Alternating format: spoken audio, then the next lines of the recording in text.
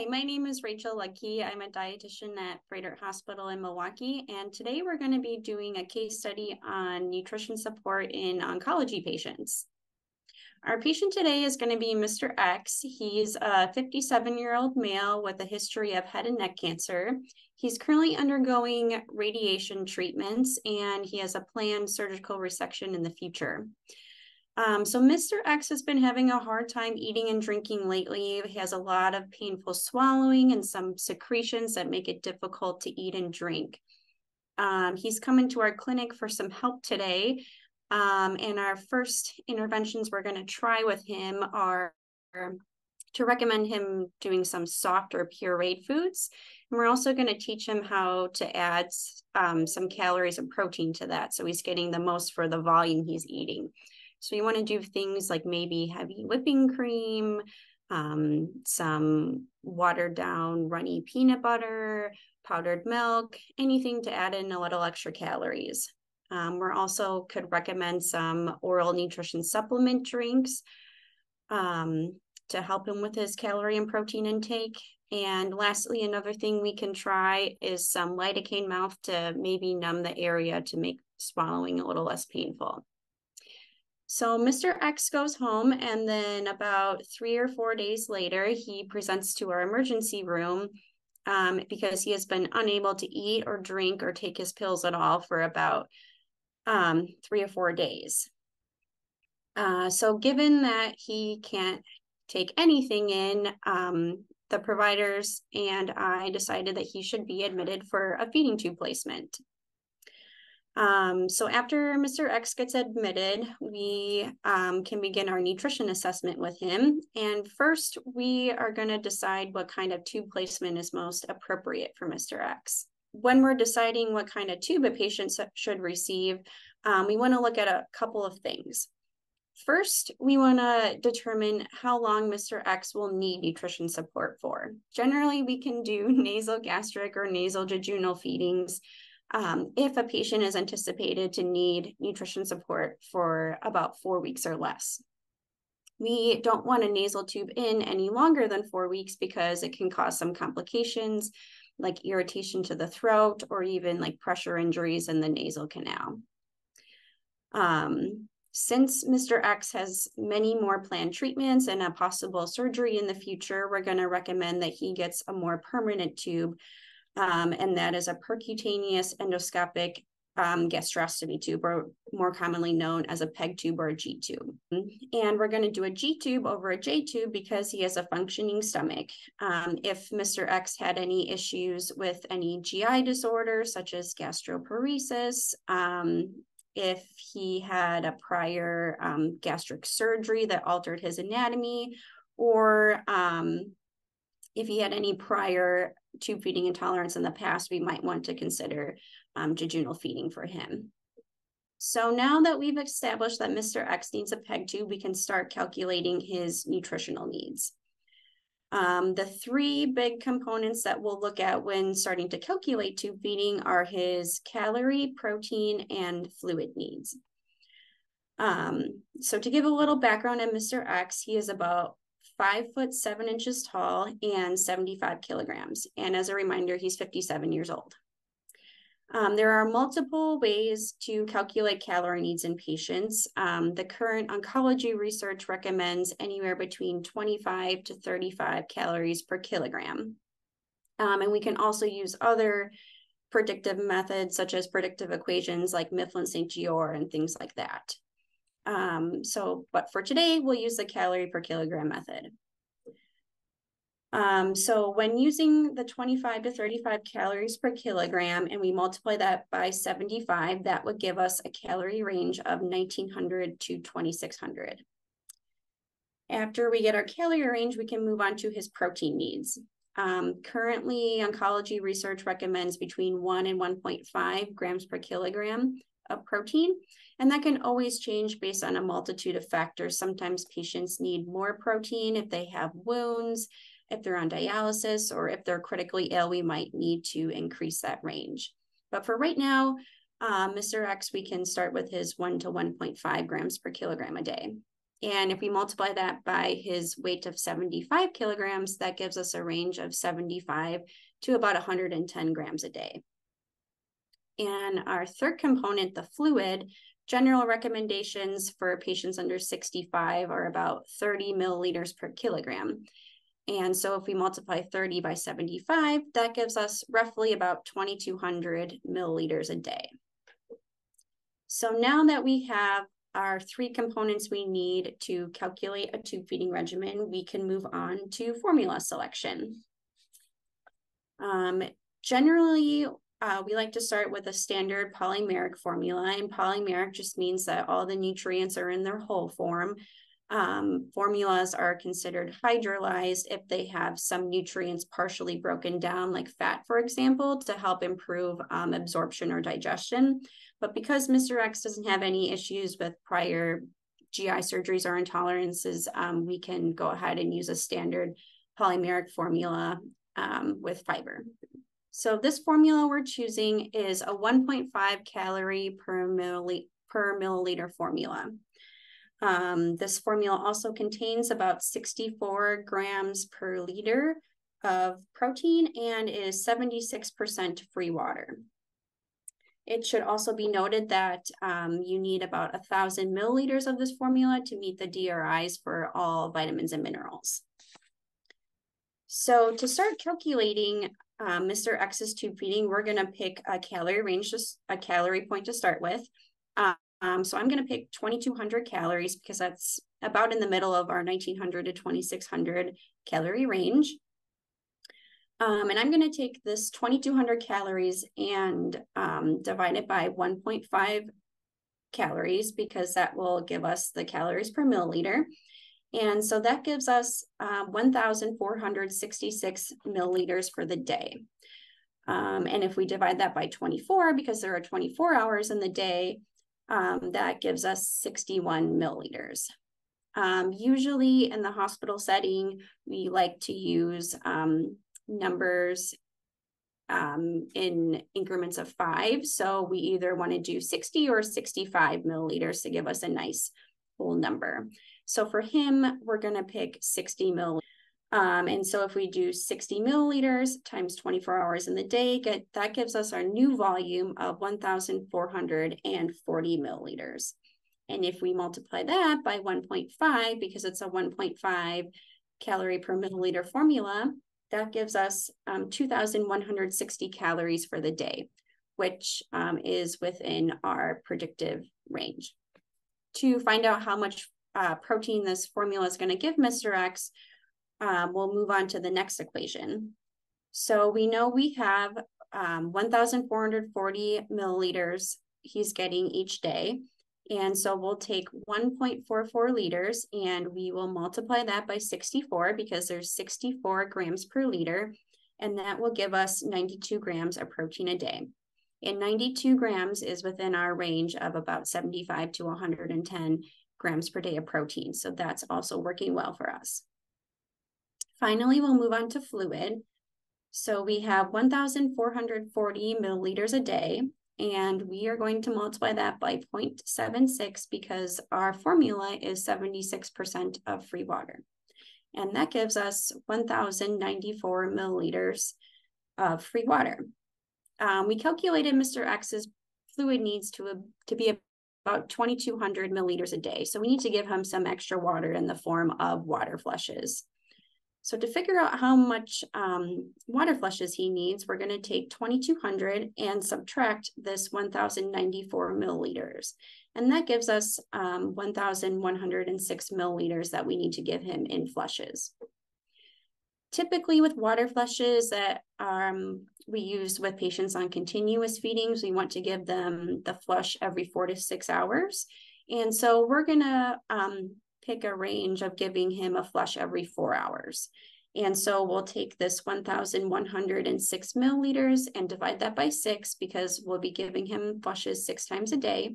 And that gives us a flush volume of 190 milliliters. So now that we have our tube feeding regimen formulated, we can begin to start to think about how we're going to initiate this tube feeding with Mr. X. There are a few things we want to think about when we're initiating tube feeding, and one of those is the potential for refeeding syndrome.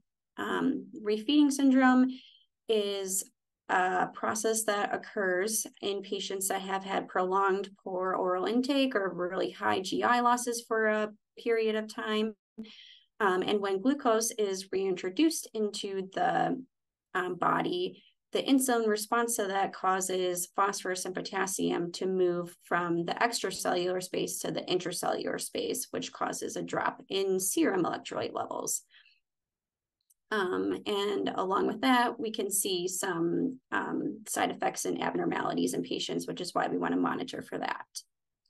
If you would like to know further on the physiology of refeeding syndrome, the Aspen 2020 consensus paper on refeeding syndrome does a really great job of further explaining the physiology. So given Mr. X has been really struggling with his intake for greater than about 4 days, we're going to consider him a refeeding risk. And so with that, we're going to take our time to slowly advance our tube feeding or over the course of about 2 to 3 days. And we're going to check his phosphorus, potassium, and magnesium levels about every 12 to 24 hours and replete those electrolytes as we see the levels come back. Lastly, we're going to want to provide Mr. X with about 100 milligrams of IV thiamine a day. And that's because patients become thiamine deficient when they're in refeeding syndrome because thiamine is a cofactor in a lot of the metabolic processes.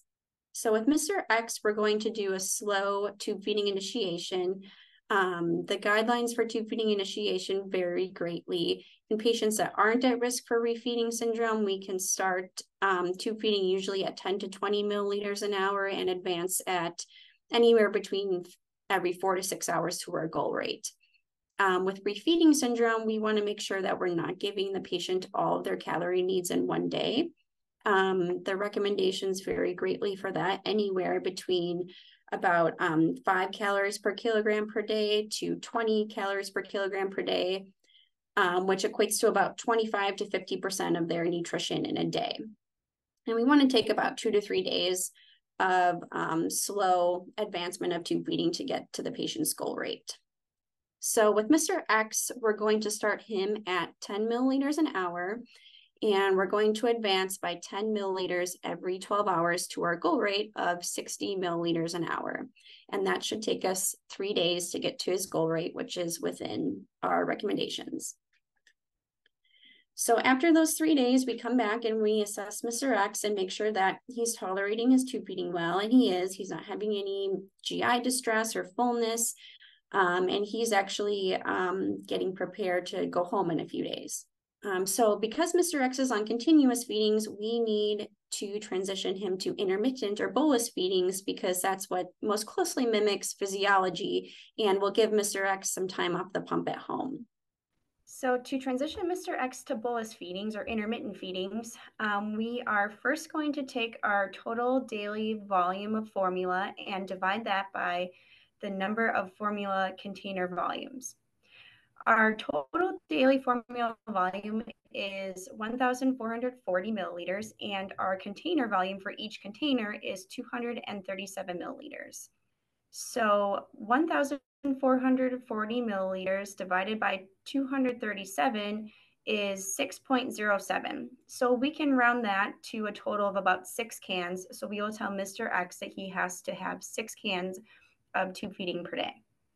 So to create our feeding schedule, we can try to start with 2 cans 3 times a day, or about 474 milliliters 3 times a day to mimic a breakfast, lunch, and dinner type schedule. And we also need to create our flush schedule. So Mr. X requires an additional 1,140 milliliters of water per day in the form of his water flushes. And typically we will split the total flush volume by the number of feedings. So we'll divide 1,140 by 3, which is 380 milliliters. And then we'll flush with half of that volume before and after each feeding, which equates to 190 milliliters of flushes before and after. So with the formula and flushes, this gives us a total volume of about 860 milliliters. And although some patients can tolerate this volume, Most patients best tolerate a total volume of about under 500 milliliters at a time.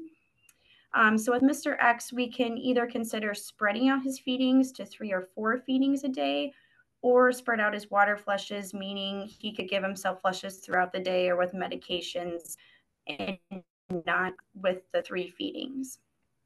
So if we split his feedings into 4 feedings, we could advise him to give himself 1.5 cans or about 355 milliliters of formula 4 times a day.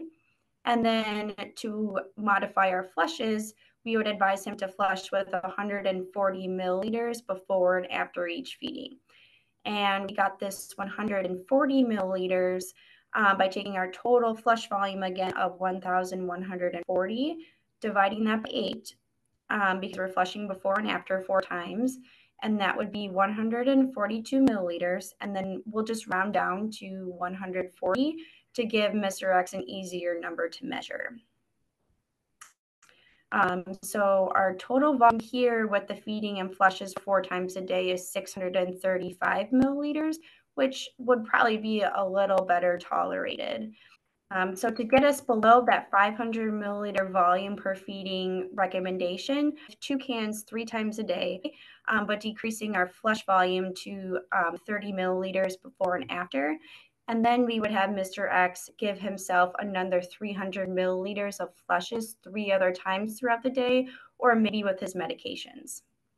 So this would bring our total volume for each feeding down to 534 milliliters, which might be better tolerated.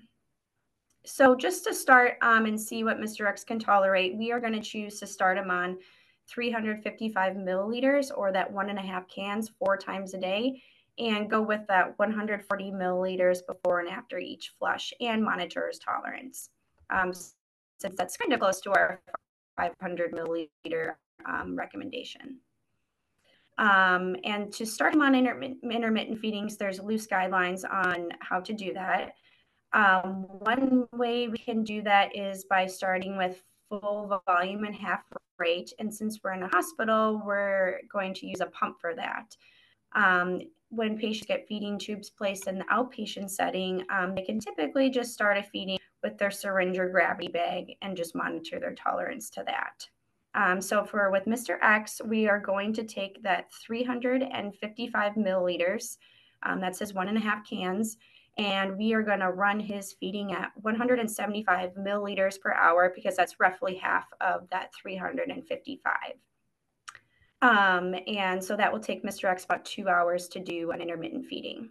So after that first feeding, Mr. X tolerated that well. So for his subsequent feedings while he's here, we are going to run his feedings with that 355 milliliters at 355 milliliters an hour to mimic the speed of a syringe or gravity bag feeding. And so after we get our number of cans, we're going to educate Mr. X and whoever his co-learner will be, whoever will be helping him at home. And we're going to explain how to first flush his tube with water, give himself 2 cans, and then flush with water again. We're also going to educate Mr. X on some good hand hygiene to make sure he keeps his tube nice and clean, and also educate him on some signs and symptoms when he would need to call the clinic or his provider if he were having some complications like a clogged tube, or if the tube's popping out a little bit. So overall, Mr. X had a very successful admission. He tolerated continuous feedings well. We transitioned him to intermittent feedings that were very well tolerated, and we got him all set and educated to go home on tube feedings. So that concludes our case study on oncology and nutrition support for today. Please stay tuned for further case studies in the future on different disease states. And please leave any comments or questions in the comment section below. Thank you.